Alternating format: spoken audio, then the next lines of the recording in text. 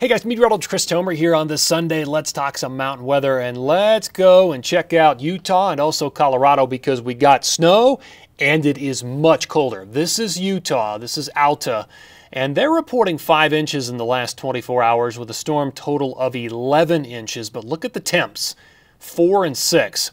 6 at the base, 4 at mid-mountain. Huge improvement. I mean, it was just a few days ago when the temperature was like 40 degrees up there. So a lot colder and now blue skies. Should be a good day. Let's go up to Wyoming as well while we're at this. I want to check out Jackson Hole. We've had like 3 straight days of snow accumulation, another 7 in the last 24 hours, and it's below zero, 6 below zero. Up on top of the summit there at Rendezvous. Good to see the colder air and the snow. Look at this. Boom, in Colorado. This is Winter Park. A foot of new snow in the last 24 hours, and it is much colder.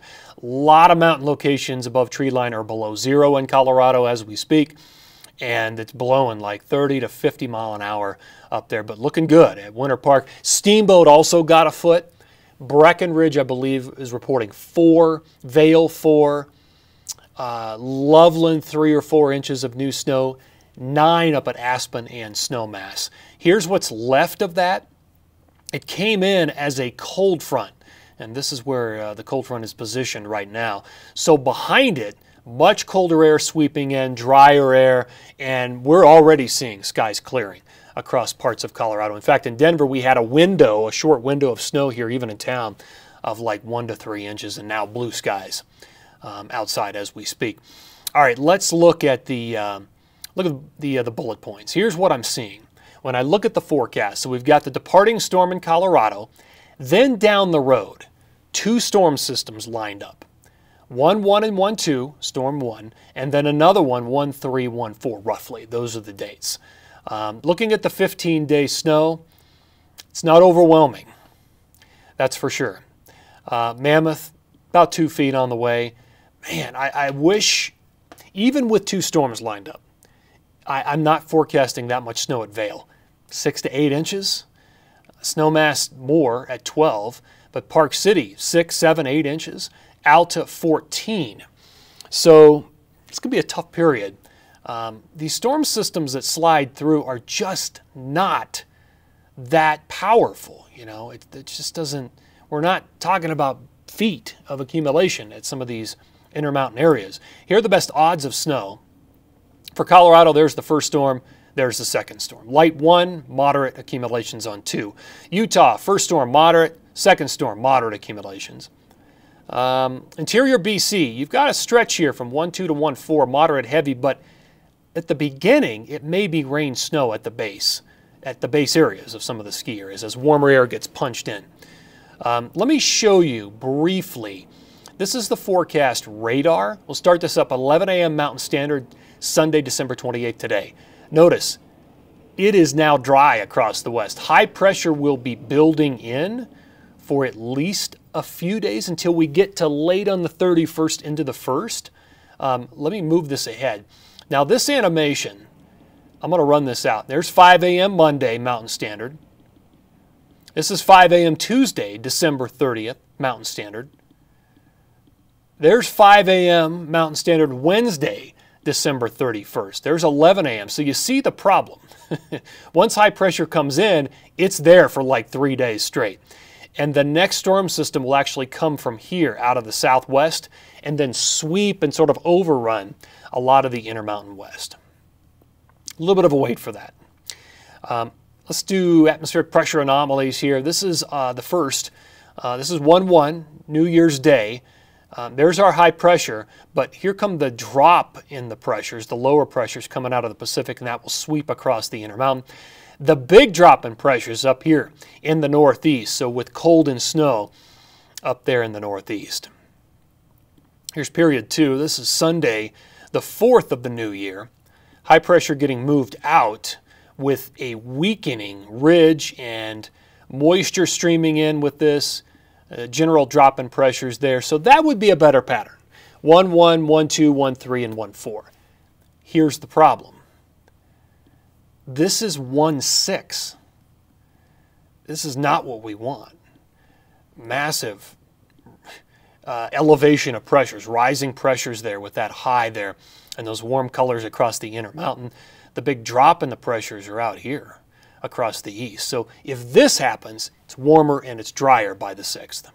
So there's at least a 4-day period where we get some storminess and colder air across the Intermountain, but then it's gone, just like that. Okay, here's the AI contrast for the 4th. So this is 1-4. There's what AI thinks. There's what the operational I just showed you. So there's your weakening of the ridge and the low pressure. This has a little bit more. The AI has more high pressure across the Intermountain, with most of the dropping pressures staying across the west coast. So a bit of a difference. Little difference there.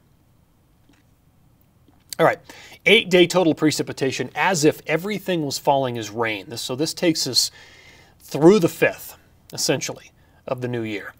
So what do I see? Well, initially, we're waiting. And then here comes the precip by 1-1, 1-2, 1-3, 1-4. And there's some heavy precip here in California. I mean, we're back to the reds again, which is 2 inches or more of liquid. And that does move moisture into the interior. Watch it, right there. So it does hit the mountain ranges. That's 8-day total precip. This is 10-1, same time period through the 5th. So let's start this over. What you see right here is happening sort of today, this morning today. And then all this new snow comes in late 31, 1-2, 1-3, 1-4 with those 2 storm systems. And the Sierra, deep purple's at least 6 inches, bright pink is at least a foot, and the whites, that's about 2 feet or more. There's really only one area of white, and that's over the very highest Sierra. Everybody else is kind of in that 6 to 12 inch range. Let's change the vantage point. This is the southwest part of the country. Again, dry initially, and then what you see right here sweeping in, that's late 1231, 1-2, 1-3, 1-1, 1-2, 1-3, 1-4. And there's quite a bit of precip there. I mean, it looks like there's at least 2 inches over the high Sierra, maybe more right up here. So that would translate into heavy snow potential. In Colorado, all right, let me restart this animation. So what you see right here, that's basically this morning today. So then we have the 2 additional waves that come in right there and right there. Deep purple is at least 6 inches. If you were to see bright pinks on this, that'd be at least a foot.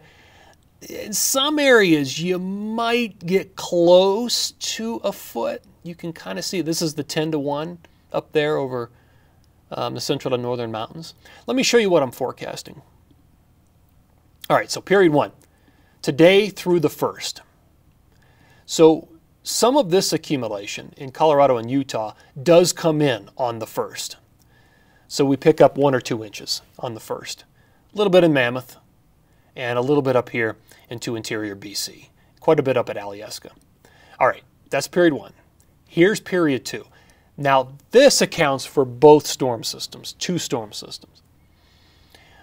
You've got potentially, 10 to 20 inches over the high Sierra.